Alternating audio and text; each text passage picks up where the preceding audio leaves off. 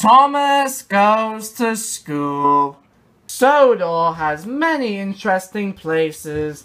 There's dockyards, quarries, and castles. One castle in particular is Ulfstead Castle, owned by the Earl, Sir Robert Normanby. Near his estate lies a marble schoolhouse, where children come every weekday to learn reading, writing, and arithmetic. One day, Thomas, the tank engine, was bringing passengers to the station at Ulfstead Estate. He noticed the schoolyard in the distance. My, those children must love going to school. I wouldn't go that far, Thomas, but yes, school is important. Every child on Sodor loves the marble schoolhouse. Thomas was still thinking about the marble schoolhouse the next day, while waiting for his passengers to board his coaches at Nafford Station. Oh boy, would I love to go to school for a day. Engines can't go to school. You wouldn't be able to fit inside the marble schoolhouse. Thomas knew Henry was right. There would be no possible way for any engine of any kind to fit inside a marble schoolhouse. I'm sorry, Thomas. I know when something interests you, you always want to go full frontal and do it. But remember what happened the time you wanted to go fishing. That's true, Henry. But just imagine a Sodor steam engine learning math, reading, and writing. I'd be the smartest tank engine in the world. After Thomas's branch line run, he arrived at Tidmouth Sheds to rest before his tea time run. Henry and Edward were also in their berths. Thomas, Henry was telling me that you want to go to school at the marble schoolhouse. You're not thinking of any silly plans now, are you? Of course not, Edward. I've learned my lesson after getting flapping fish in my tank and falling down a mine. My, what interesting stories of escapades, Thomas. Sir Robert, how nice it is to see you. You as well, Henry. And Edward, let me cut to the chase. I have to get back to the estate very quickly. Thomas, I need you to double up on your route tomorrow. I have some visitors from the mainland and visitors from the States coming at the same time. While one group is taking the big castle tour, you can bring the other group around the estate. You can count me in, Sir Robert. Oh, and a little bird, he told me you love going to the schoolyard. On your route tomorrow, Thomas, you'll be passing by it twice. Terrific! I can't wait till tomorrow. Just remember, Thomas, school is for children only. But Thomas was, once again, too excited to listen. The next day, Thomas was at the estate, getting ready for his first run. Guest, this is Thomas the Tank Engine. He will be your tour guide for today. Please listen to him carefully and enjoy. And once again, welcome to Ulfstead. Good luck, Thomas. And remember, you don't go to school. Of course, Stephen. Thomas was so excited, he felt like his steam valve was going to burst. Thomas was having a wondrous time telling the visitors all about the estate, its rich history, and pointing out the beautiful scenery. Then he saw the marble schoolhouse. And this is Sodor's oldest school, made out of the finest Sodor marble and christened right on the top with a diamond from Sodor's only diamond mine. My friend Neil leads the diamond crew. It's a wonderful place, and Thomas, watch out! There was broken track ahead, and the buffers blocking the sideline from the front of the school was sinking into the dirt. It was very wet from the rainstorm the night before. Thomas applied his brakes, but it was too late.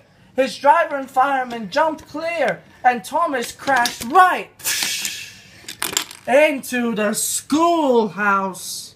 Luckily, no one was hurt, But the schoolhouse was badly damaged, and Thomas was still stuck inside. Daisy, the diesel rail car, had arrived to take the tourists back to Ulfstead. Thomas, look at the mess you've made. How will the children be able to learn today? Perhaps next time you should be careful what you wish for, since you haven't learned from times in the past. Thomas was about to call Daisy feeble, a word she truly disliked, but no one would be able to hear him from the deep insides of the school. Thomas, I heard what happened. I hope you are okay. I must tend to the guests, but I've also brought with me Miss Lester. She's a teacher from the mainland, and she was on your tour. To help out, she would like to teach the children today during their afternoon session. But sir, isn't the schoolhouse unsafe, especially with Thomas still stuck inside? The first responders from the Search and Rescue Center have assured me the building is still intact and safe for the children. Besides, it will be quite the experience for some of the brightest children of Sodor to be taught right besides Thomas, the tank engine. Guess you'll finally be able to go to school after all, Thomas. Even hearing that didn't provoke a peep out of quite embarrassed Thomas. Edward and Henry heard what happened to Thomas at Nafford and felt very bad for their friend. Thomas must be so embarrassed for ruining the marble schoolhouse. I wouldn't worry so much about that, Henry. At least he and the students are safe. True, but I wish there was something we could do to cheer him up. To their shock and awe, Harvey pulled in, looking exhausted. So many accidents today, and so many deliveries to the docks. What's a crane engine going to get a chance to rest? Well, Harvey, at least you were able to rescue Thomas from the broken schoolhouse. What are you talking about, Henry? I didn't rescue Thomas from a schoolhouse. Oh, bother! That means poor Thomas is still stuck inside that tiny schoolhouse. Come with us, Harvey. I know exactly what we can do for our friend. Can't I rest my hook for a couple of seconds? I just got back from lifting Marklin off. Come on, Harvey. There's no time to waste.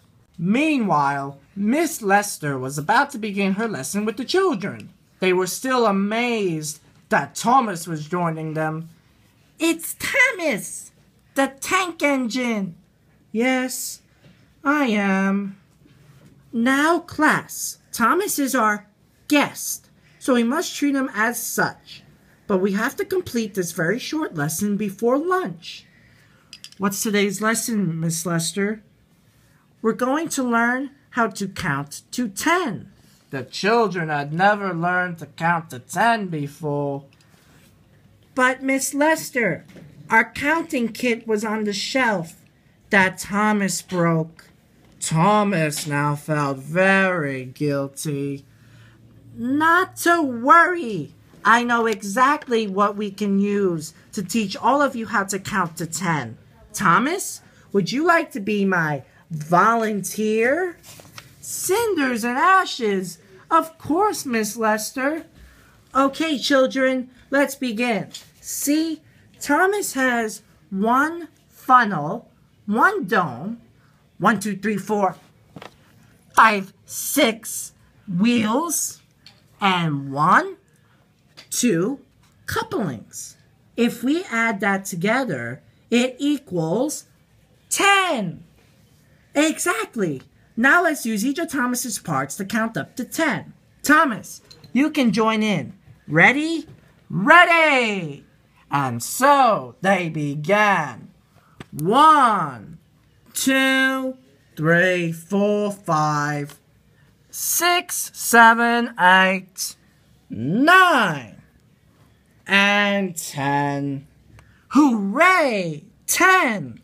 Thomas and the children could not have ever been prouder. Excellent, class. Now off to lunch. While the children were able to run into the cafeteria for their sandwiches and snacks with Miss Lester, Thomas was still stuck in place and disappointed once again. But that changed when one of the boys came over to him. Mr. Thomas, would you like to share my sandwich with me? Oh, that's very kind of you, but engines can't eat people food. But perhaps a bite won't hurt. Thomas! Thomas! We're here to help you! Edward, Henry, and Harvey had arrived, ready to pull the little blue tank engine out of the schoolhouse. Children, would you like to see a real Sodor rescue mission? And they all screamed, yes! By the end of the school day, all the children had been dismissed, and Harvey had safely removed Thomas from the schoolhouse. Thank you again, Miss Lester, for a wonderful day. No need to thank me, Thomas. Without your little adventure, I would have never met such nice Sodor children. And you, of course. So after all, Thomas, you did have a day at school. Let's not make this a frequent habit, shall we? I know now, Edward. School is fun, but my branch line is where I'm needed the most.